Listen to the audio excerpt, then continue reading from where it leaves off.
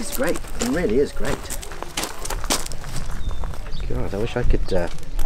well, you did it for matting apparently, didn't you? Because the Keep Wales Tidy sponsored it with some wildflower meadow matting. It's just remarkable how well it's established.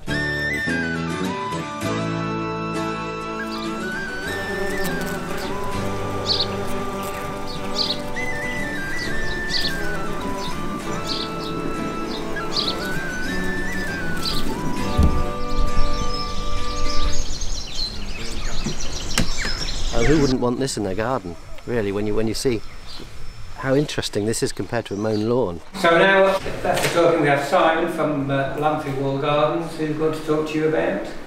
We'll talk about gardening with nature in mind, I guess. It's going to be a kind of two-way street, hopefully, between some of you and myself. It's going to be more discussion and thoughts and some things I feel passionately about. Great. We'll just see where it takes us. Okay, over to you. Right. Thank you. Here's Taz, thank you very much. Thank you for all coming in from the sunshine, I appreciate that. I'm Simon Richards. I've been a horticulturist since I was 16 and a naturalist since I was about 2, I think. And so I've been through a journey really with horticulture and nature all my life, and it continues.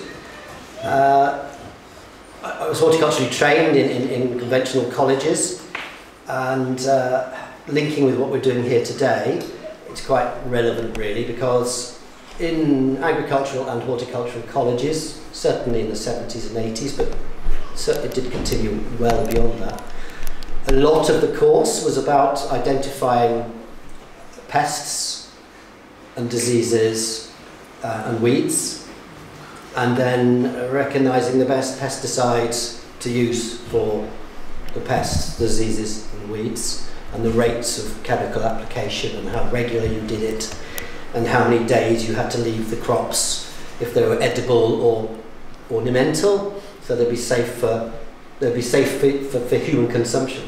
So that was the standard horticultural training. Obviously you learned all about plants generally and how to grow them, and soils and climate and temperature and humidity and all the rest of it, but a big part was about this controlling nature, I suppose, because nature's bad if you're trying to grow one type of plant.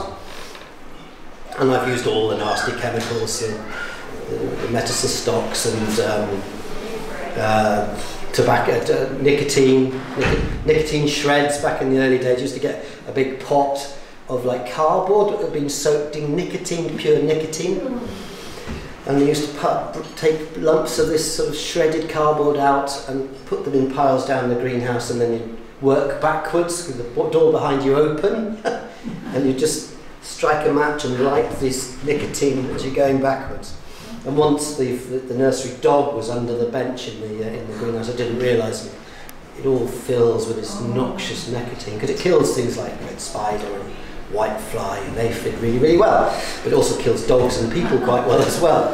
And luckily I remember I just rushed back in and got the dog out, and we all survived. But so that sort of poisons side of the life was very normal for me. I worked for a big farming group for 7 years, biggest farming group in Europe, the Co-op. Used to have more land than, almost more land than the church in Prince Charles. They had tens of thousands of agricultural acres across Scotland, England and Wales. And they were a very good farming company, but again, they used conventional systems. And I learned to drive a big tractor with a 12-metre boom and cover fields with lots of pesticide. So I've seen that side of it, so I get a full appreciation of why we did it. It worked very well as far as growing the crops without much blemish on them. Tomatoes I grew for 3 years, and we used to use a product on tomatoes which is perfectly legal and acceptable. Because one of the biggest problems with the greenhouse crop is you've got this climate where pests multiply really quickly. So you'll all know that, keen gardeners here. So you've got a greenhouse, aphids, red spider mite, white fly, scale insect. These sorts of things are a real problem to try and keep on top of. So the easiest thing in the past is to go to a cupboard and pick up something and spray it on the crop to get rid of the problem. And on a commercial tomato greenhouse, you had to make sure you did that. That was the necessary system. And we used to use something called temic granules. And that was such a nasty chemical that you couldn't have it in a liquid form. It was too dangerous to handle. So it was in a granule, and you had to have an application kind of machine which dropped a little kind of teaspoon on each pot. And you had to have a full respirator kit and completely clothed in rubber. It contained aldicarb, and you remember the Bhopal disaster in India. That's where they used to make it. And it got released in the factory as a gas. If it touches water, it turns into a gas, kills everything. And that was for tomato culture. So things have moved on, and this was only 25 years, no it wasn't, 35 years ago I suppose. It's banned now. But that's where we've come from, that's where agriculture's come from, that's where horticulture's come from, and it's a very slow but decent change. So now tomatoes now don't have any pesticides I'm aware of anymore. They use biological control agents, which you're probably familiar with. So we used to import bumblebees to pollinate them from Belgium. And you couldn't spray the crop then because you kill your bumblebees off. We used to import little phytocoelus mites to gobble up all the red spider, a bit like you would with ladybirds. We used to import lacewings to eat all the aphids. And we learnt better ways of controlling the environment, so you didn't need to keep spraying for diseases on the leaves and the fruit. So there are better and better ways now of growing, safer and safer ways of growing, and better for the environment. And I think the same is happening in gardening. I used to run the garden centre as well for a few years, and I'm a bit jaded by it now, the garden centre world, I guess, because when I look at garden centres now, I see all the things that are wrong with them rather than the things that are right with them, I guess. There's an awful lot of plastic in a garden centre. There's also a lot of poison in the garden centre. You can kill pretty well anything you want to from a garden centre shelf. And I think gardeners have to stop buying these products. So for so long, we've been used to, as gardeners, going for the easy fix all the time, and it's just killing everything off. And I think gardeners are worse than horticulturists and farmers, actually, because they have more of a choice. So we shouldn't have bang away at these farmers unless we're doing better in our own gardens. Lawns are the classic, and that message is getting through, isn't it, really? This no mow May has been catchy, but it's worked. And if you look at that lovely meadow we've got out here, it's only a year old, isn't it? It's fantastic, that meadow. And if our lawns could look like that, even for 6 months or 5 months of the year, it's got to be the way to go, rather than this tightly mown patch of grass that we spray with moss killer and clover killer and add fertiliser to, and run a fossil fuel mower over it every week. Lots of accidents, people end up in A&E all the time from strimmer and mower accidents. And yet, you get this beautiful meadow that's so much better for wildlife. So I think there's some simple fixes. It's understanding what the issues are, really. And so I'm trying more and more in my garden in Lamphey wall garden to garden for nature, and keep challenging myself to get better at it. And I've selected plants that I know are good for pollinators and other insects. It's not just pollinators, I mean today's about pollinators, but to me pollinators is the keystone group of insects that we understand quite well. We kind of understand what a pollinator does and why it's important, but all the tears are important. The ground spiders are important. The wrens, 90% of the wren's diet is spiders. And people go, oh, spiders, I hate spiders, but we like wrens. They both haven't. So, and spiders are really easily killed in the garden if you use any chemical whatsoever. So I take a lot of pleasure from some of my longer grass, seeing loads of little spiders just growing, just living in the understory of the grass.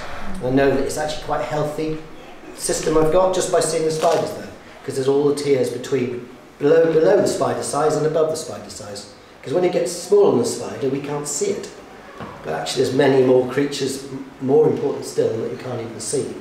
So you need to have some indicators of what's working. I think if you see lots of little spiders in your longer grass, that's a good thing. Grasshoppers is another good thing, for example. So I've chosen plants and put them together to try and create the beautiful wildlife zones in my garden, and it's worked quite well. Verbena bonariensis, for example, in the autumn is a fabulous thing, and helenium's another one, sunflowers another one. And at one time I counted 400 butterflies in one part of the garden year before last, at one time when the butterfly count was on. A lot of them were painted ladies that come over from the Med, but a lot of them weren't. And there were literally, the garden was a flock of them, and I hadn't seen that since I was about 12, I don't think. I remember seeing that quite a lot as a kid. You go to a pub, beer garden or something, and the buzzings would be full of. Well, I wasn't going to. Well, perhaps I was going to a pub at 12, but only because my parents took me there. But I used to see flocks of, clouds of butterflies, and you don't see them much anymore. But even though I could create some of those things, knowing some of the plants are really suitable, the areas I was leaving wild that I hadn't done anything to, that for 1 or 2, even 3 years, I would leave patches around the wall garden.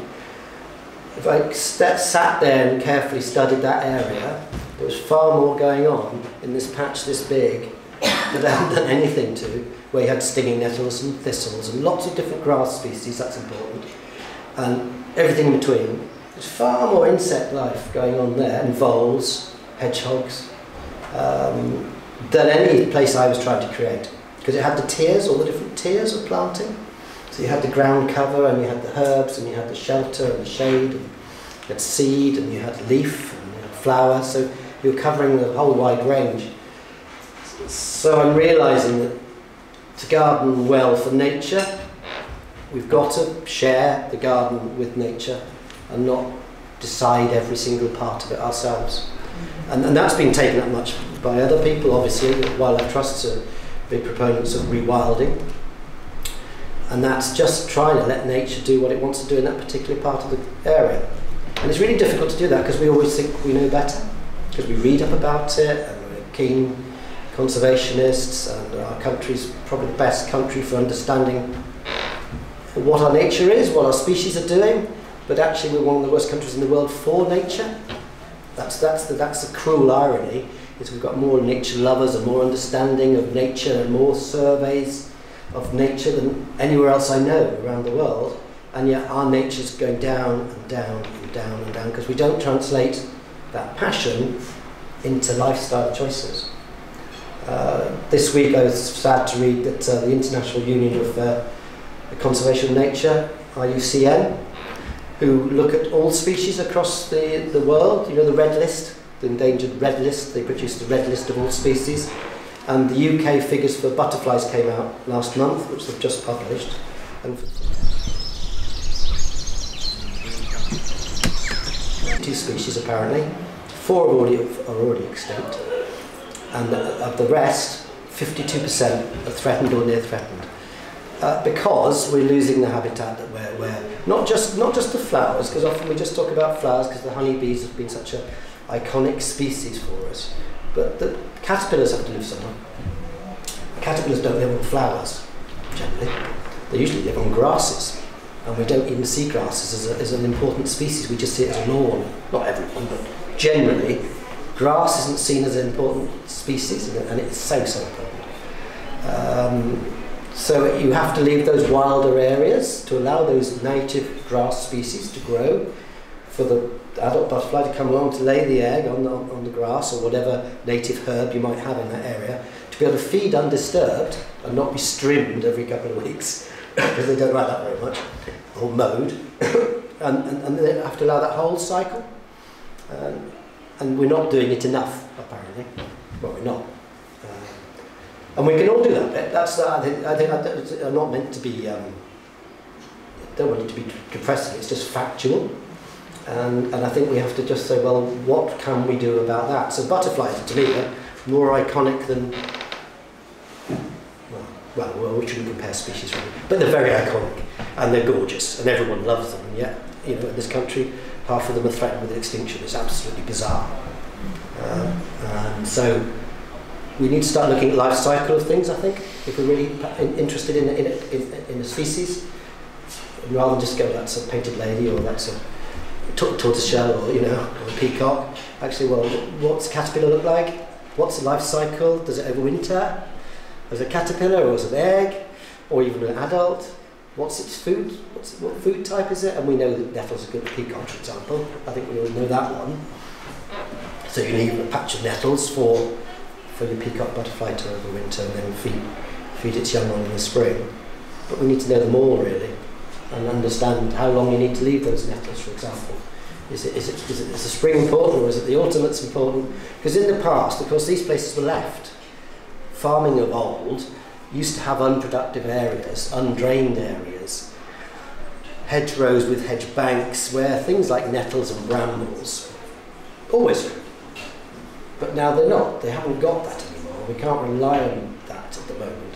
So those wildlife habitats, the zones around the farm and land, were the places where these creatures lived.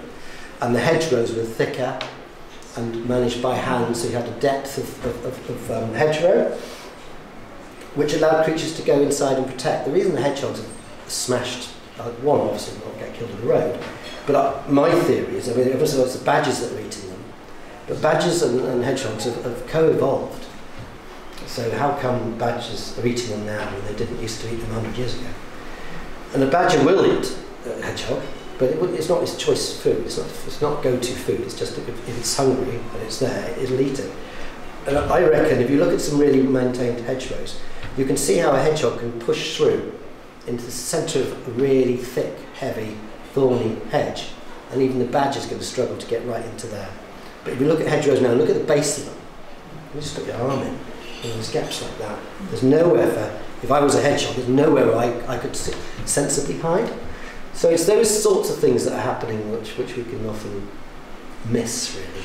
And we can produce that in our own garden. If you've got a big enough garden, you can have a bit of a hedge line, make it thick, have lots of natives in there. You can add some other exciting things in if you want to. But that's it's trying to pinpoint these areas where it's perhaps going a bit awry, I think. Anyway, any thoughts or any comments or any experiences from the floor, please, because I could go on for ages. Yes, Nolly? You've said that people in Britain are very environmentally aware and they're aware of nature and the problems that is happening due to gardening and agriculture compared to Europe. So are you saying that although we're more aware and conscious, are farming practices and horticultural practices in European countries that different then, that their wildlife isn't as endangered as it is in Britain? Isn't it like... Yeah, it's a good question. Well, 90%... We're so aware. It's partly it's the population on the land mass in Britain. France has got 4 times as much land as we have, as the UK. With the population not much bigger, so they've got more space. So we've got more roads, more buildings. 90% of all the land in Wales, 90% is farmed. It's incredible. So if the farming system doesn't support nature, we're buggered really, because almost all the land is farmed. It's 80% in England. So it's huge. So huge percentages of our land are farmed, and they haven't been farmed with nature in mind, because the funding mechanism has been very much monocropping, be it sheep or cereal or whatever. And there has been funding to try and support conservation and nature, but it's generally been a secondary funded thing. So I think it's partly percentage of land that is farmed. The Europe farmed in a similar way, in fairness, mostly. But I took myself to Romania about 4 years ago because I wanted to experience a method of farming that we don't have anymore, just as a holiday. And I went to the north, to Maramures. So Transylvania is near the north, where most people go because of Dracula, and it's also quite a nice place to go. But I wanted to go even more rural than that, so I went up to Maramures and overlooking the river to Ukraine, as it turned out. And they're still using wooden carts, handmade wooden carts, and still pulling them with horses or ox. And they're still cutting crops with hand tools. And they still have the meadows. They have these open meadows, which we used to have. And I've never really seen an open meadow. You hear about 97% of our meadows have been lost since the Second World War, which is true. And I wanted to see what a meadow looked like, to be honest, because I'm seeing our meadows, but they're not, they're pretend meadows, aren't they? They're nice, very nice meadows, but they're all young meadows. And the one thing I'm starting to realise about nature is that length of duration is important, how long woodlands have been woodlands, how long meadows have been meadows. It's not, you can't just transform nature in a single season. Species take years, decades, sometimes hundreds of years to come back in properly. So I wanted to see what it was, unspoilt if you like. And it was fascinating because there they were, there was all these wildflowers, quite sparse, but over huge mountain ranges. And there were also kind of wild fruits growing as well. There were damsons and cherries and plums and crab apples, and there was just a random scabby tree here and there, but they're full of fruit. And of course no chemicals were being used because no one's going to, they haven't got tractors, well some of them got tractors, most of it is not farmed in that way. So of course, you know, we're not going to go back to that, but it was good to see, and then you've got the insects and you've got the butterflies, it's all there, it's still there in this place. And I think gardeners have a chance to do this because currently 44,000 hectares of land in the UK is gardens.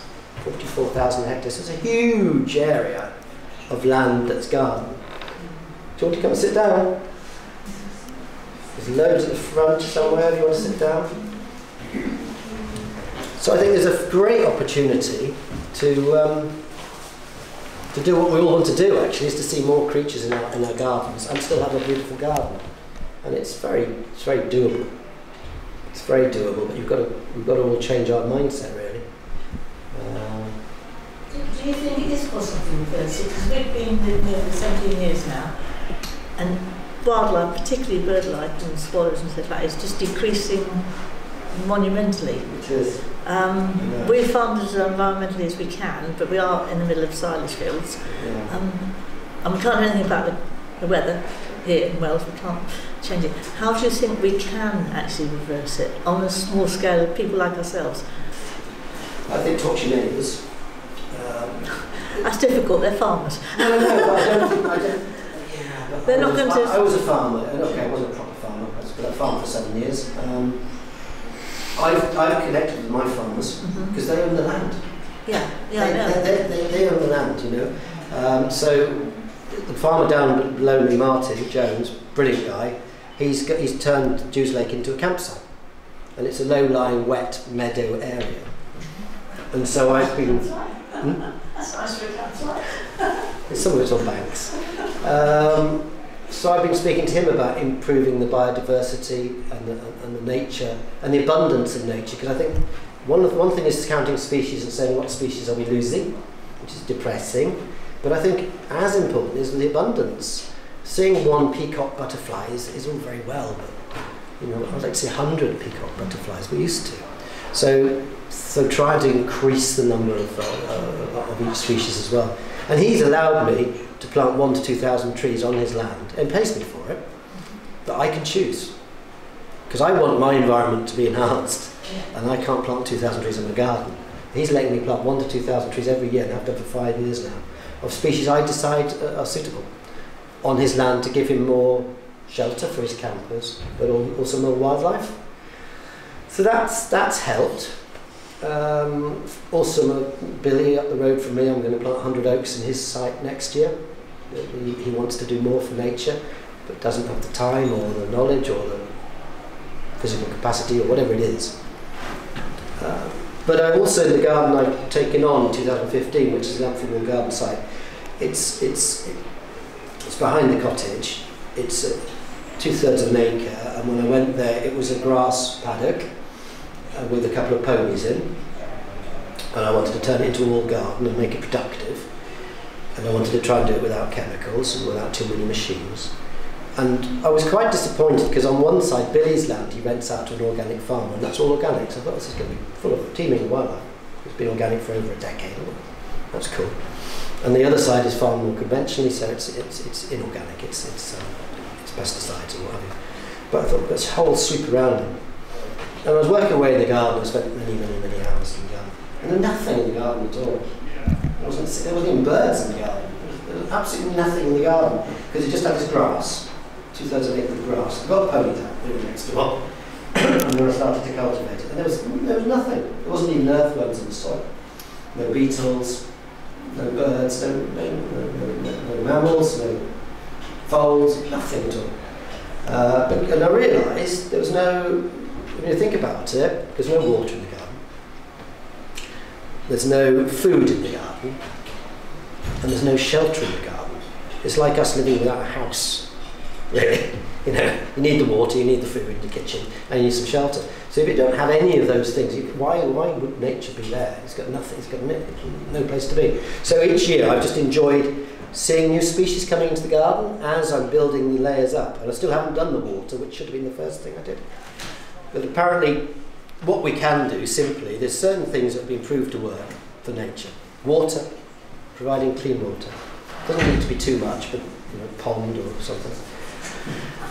Providing dead wood, dead and decaying wood, because again you think that's weird in a garden, but it's not weird because 45% of all our insect life in the UK lives in dead and decaying wood. So if you haven't got dead and decaying wood in your garden, you've limited yourself to 50% of the invertebrates in the country, straight away. So just a few logs. Anyway, have a compost heap, have a bit of wood beside it or under a hedgerow, it doesn't really matter. And then the third thing, so you've got water, you've got dead and decaying wood, and the third thing is layers. I think woodland really, okay, we can't all have woodlands, but you can have different layers. So you start off with a sort of ground cover herb layer. Ideally you've got some old leaves left there first in places, don't sweep all the leaves up, leave some under the hedges. And then you've got a herb layer, ground cover layer, could be, it doesn't have to be native, it could be anything. It could be vinca, you know, it could be hellebore. But loads of it. You don't want to see the soil, basically. You can see soil, you're missing a trick. You shouldn't see any soil at any time. And then you plant the next layer, which might be potentillers or you know, herbaceous of some sort, geranium or something. And then you go up another layer again, which might be 5, 6, 7 foot trees, shrubs, and then try and put some small trees in as well. And it's the layering that nature needs. It needs shelter, it needs shade, it needs different food sources, it needs places to nest. All creatures need different things. I think we've got to put those things into our garden and think more in those sort of structural ways. It doesn't really matter what you use. We get hung up on the plants, but nature doesn't seem to mind that so much. As long as you've got variety, the most amazing things will happen. So if you just do those three things, water, dead and decaying wood and layers, planting in layers, they are the three most dramatic changes to nature in your garden. And that's been proven by some really good studies. And one last thing I'll talk about, just because I've known a bit about it now, because I've just been doing a degree in environmental conservation at Swansea, and I decided to study mycorrhizal fungi, just as a topic, and I wanted to see what effect mycorrhizal fungi has on tree growth, really. and I'm sure that there might well be people who know far more about it than I do, so I apologise if I say anything that's nonsense, but to the best of my knowledge. Mycorrhizal fungi turns out to be something I've never even heard about. Well, I heard about it when I first went to college in 79, 80, that we used mycorrhizal fungi in rooting beds for conifers. Forestry Commission used to put mycorrhizal fungi into their rooting beds when they sowed seed for pines, because they were planting pines out onto the top of hillsides that had no soil. So the plant immediately had its own mycorrhizal fungi on the root system when they planted it out in the hills. So they were using them back 50 years ago. But what I hadn't really appreciated, and I've been in horticulture all my life, and we haven't really talked about it. When a plant's hungry, I feed it with a fertiliser. And turns out that in nature, 92% of all plants in nature need mycorrhizal fungi. So pretty well all of them. A few groups don't, but pretty well all plants across the world need mycorrhizal fungi. And one of the key benefits of mycorrhizal fungi is it pulls phosphates, which is a limiting growth nutrient in most places. It puts these mats of mycorrhizal fungi out for meters and meters and meters and meters. And it works in a kind of concentric way. It just goes out from the centre It keeps going out, underground. These mycelium run out and out and out. And they then latch onto a source of phosphate in some rock somewhere. And they can dissolve the rock, because they're clever, the fungi. They can dissolve the rock and release the phosphate, and they pull it through the mycelium, and then they feed it, and they grow into the roots of all these plants. They're growing inside the roots. So it's not a fungi in a plant anymore. The mycorrhizae, half of them, grow into the root system. They're part of the tree. And they're just pulling all the phosphate straight in and giving it to the tree. And they can even work out which trees need phosphates more than others. And they follow this tracking. And if there's a tree that's really struggling, they'll divert and give it to more phosphates. Unbelievable. And yet, if you use bone meal in gardening, which we do, because when you plant a tree, it's got a good root system, and what promotes healthy rooting? Phosphate. That's why we use bone meal, because it's full of phosphate. You put a good old handful of phosphate, bone meal into the planting hole, and you stick your poor old plant straight on top of it. And it's like, wow! It's like a Coke hit. And one thing mycorrhizal fungi doesn't like, high phosphate levels.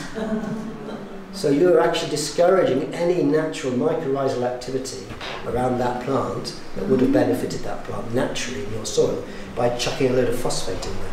So I found that really shocking, because for 20 years, 30 years I've been recommending that as a principle. But that's human thinking.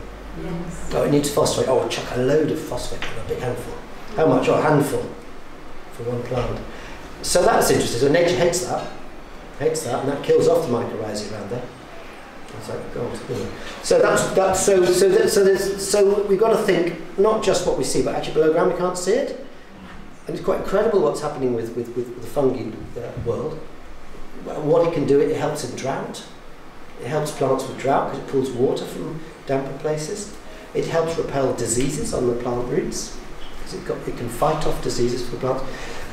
What it doesn't like, though, which is where we're going wrong, is this no-dig policy we hear about.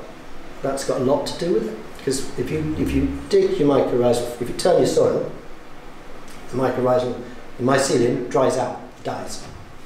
It's not supposed to be above ground with the wind and the sun.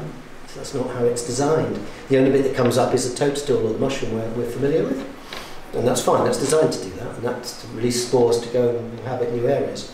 Because most of the ones we eat, most of the fungi we eat are actually mycorrhizal fungi.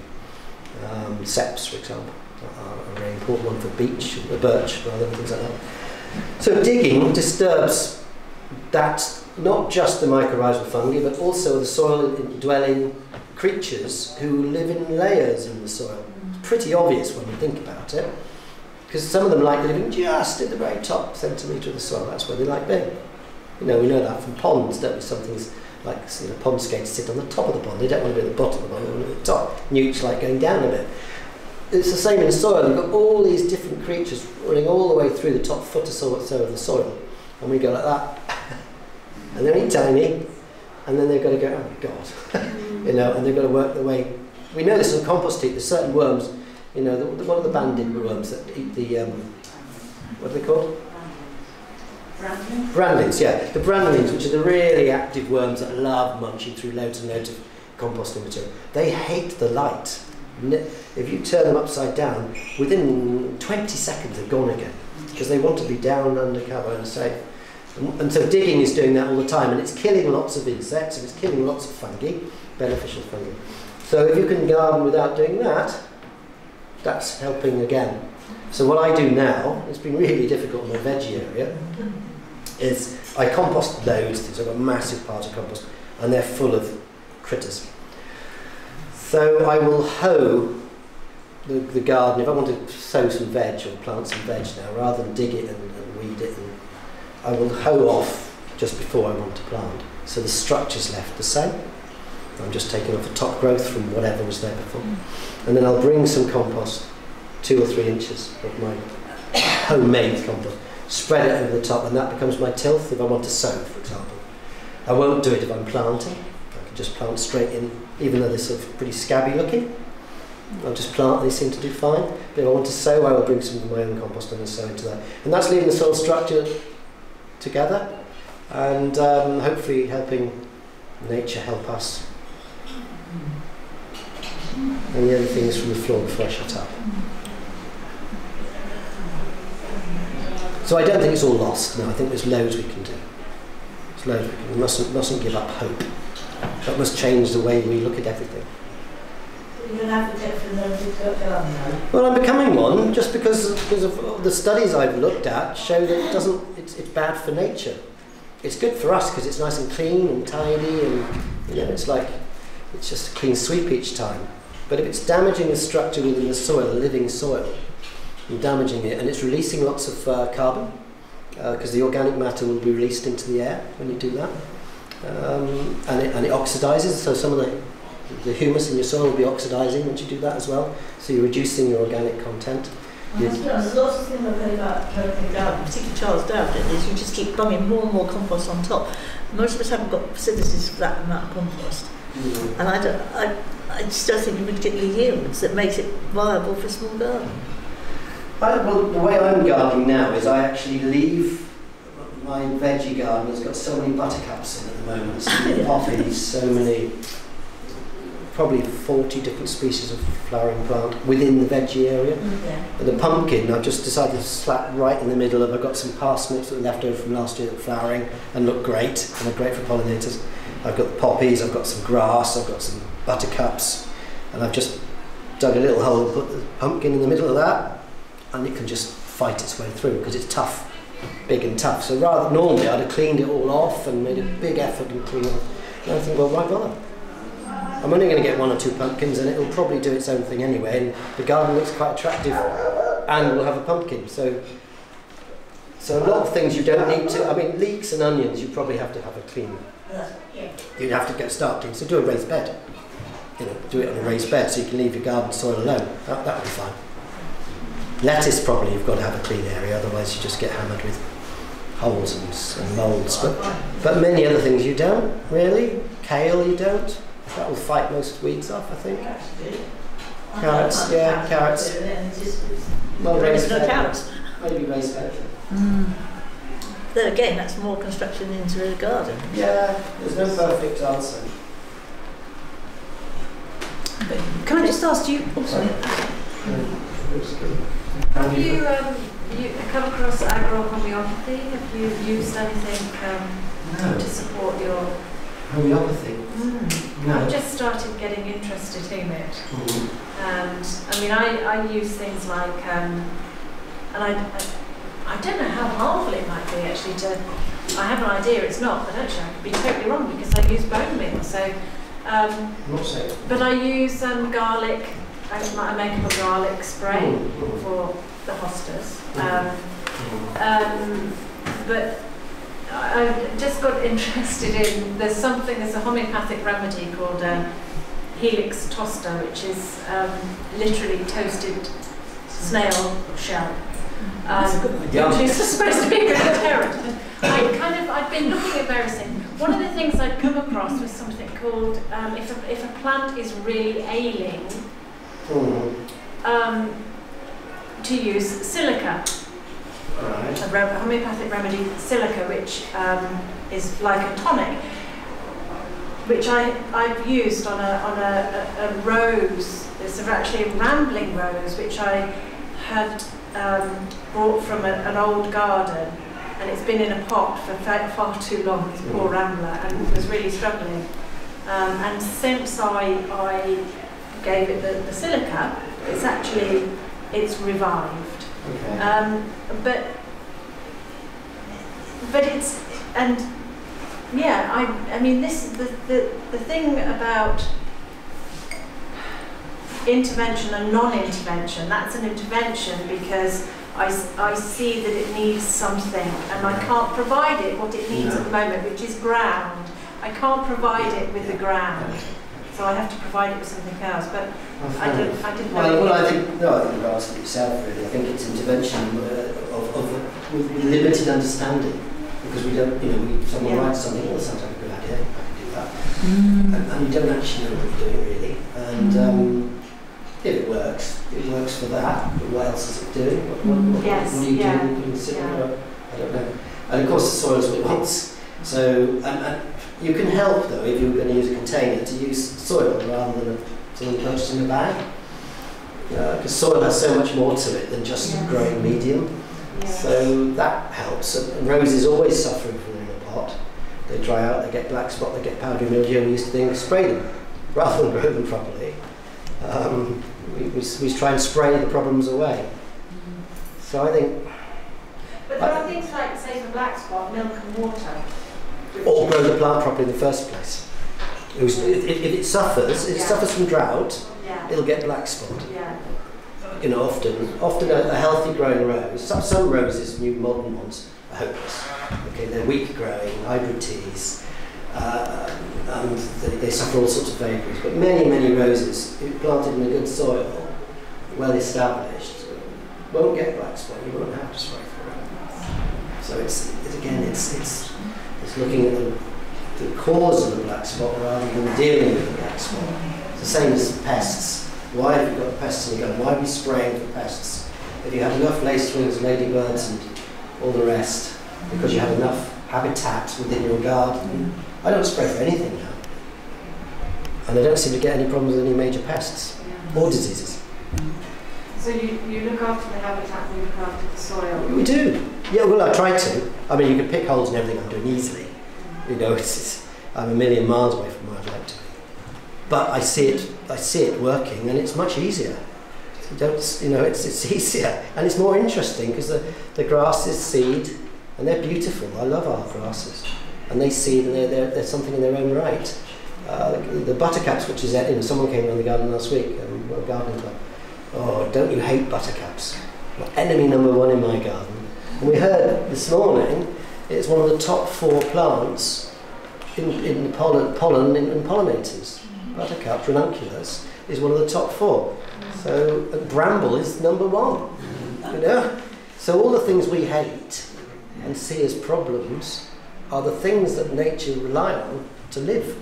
And we're completely at odds all the time without even realising it. So where are all our butterflies gone? It's terrible. And then we get rid of all that bramble, which they're using to feed on.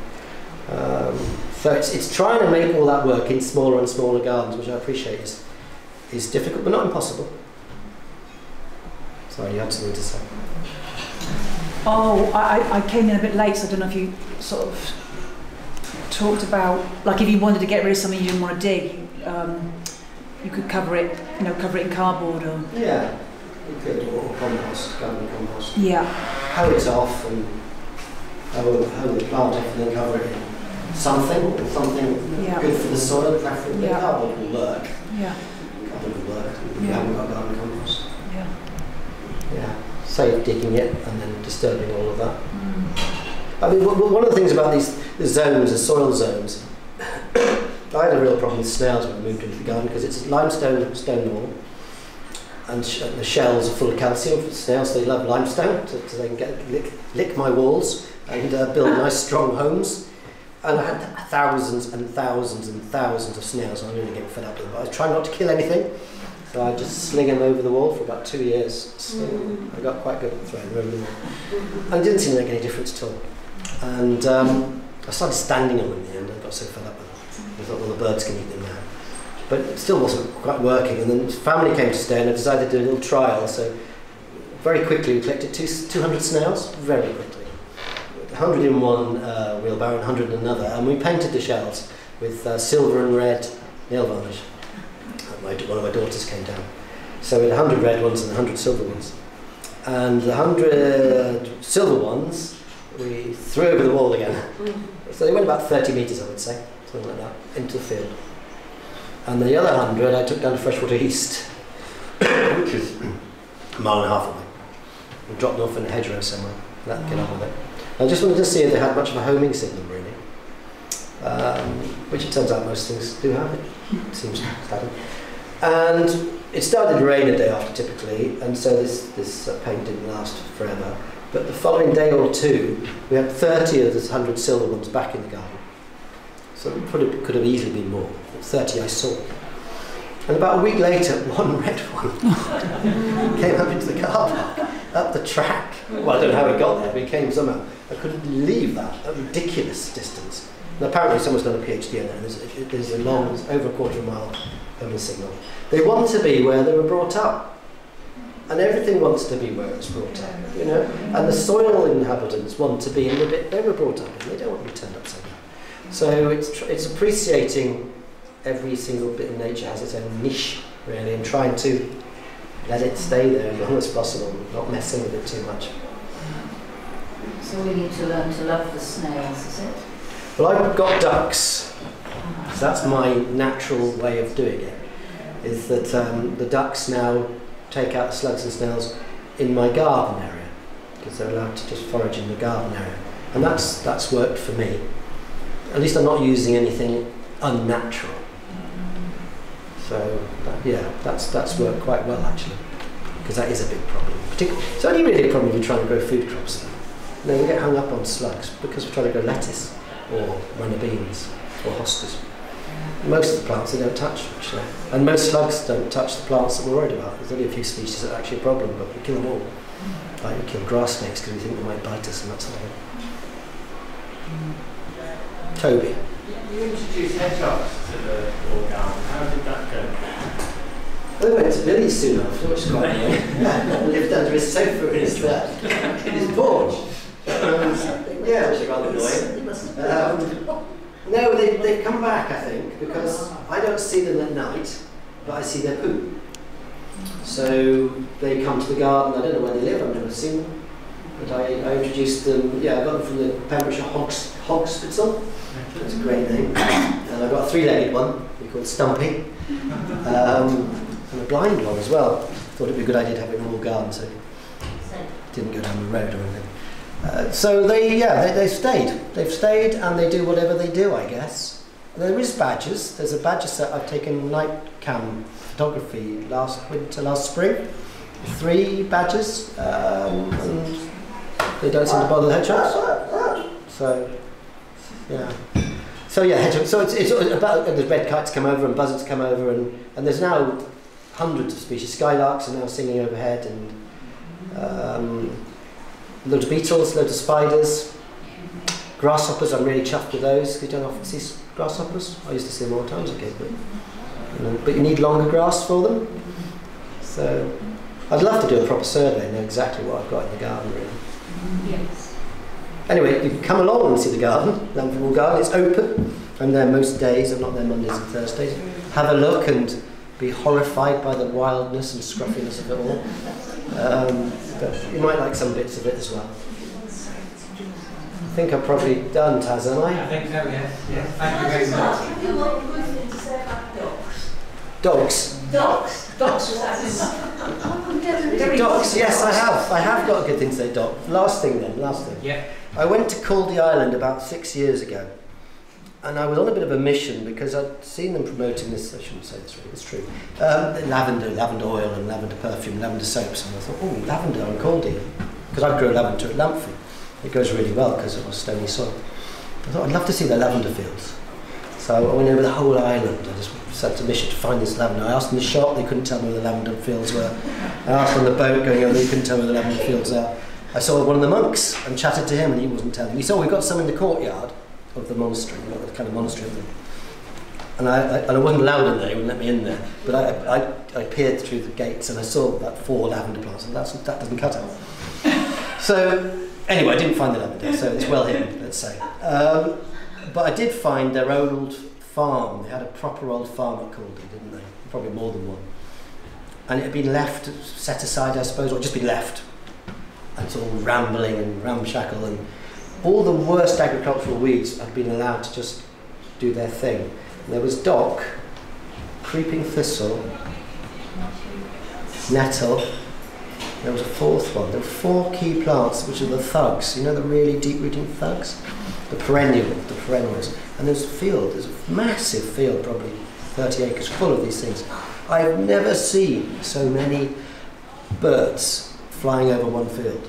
Swallows and house martins and finches. I've never seen so many, because they were all, it must have been late summer, and they're all seeding. So dock seed is a very valuable, you know, we spend fortunes in this country on bird seed. It's bonkers.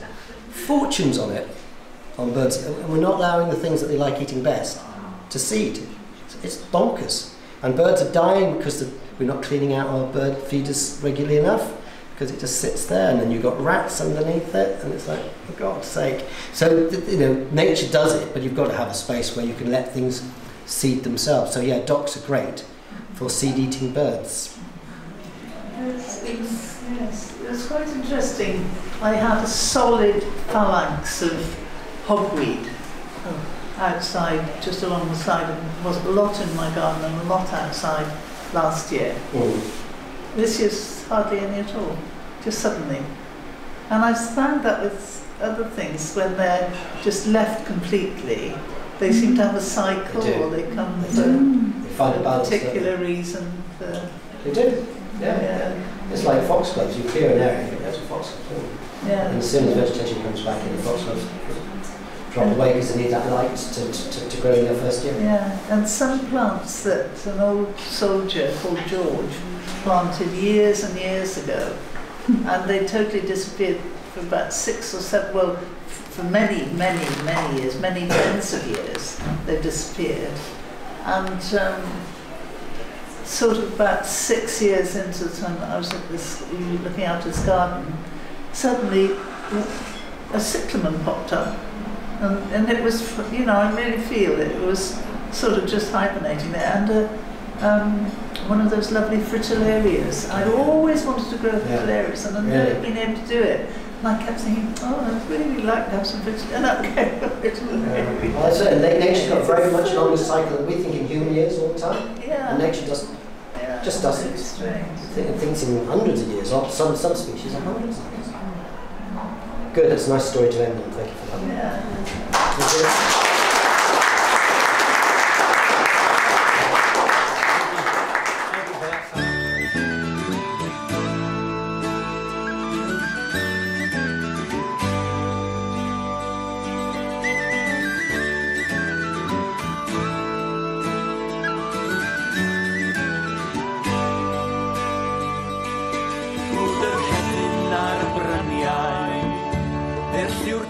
Dan fy nhoed, bore oer o hydref eto, bari gwyn sy'n beintio'r côr.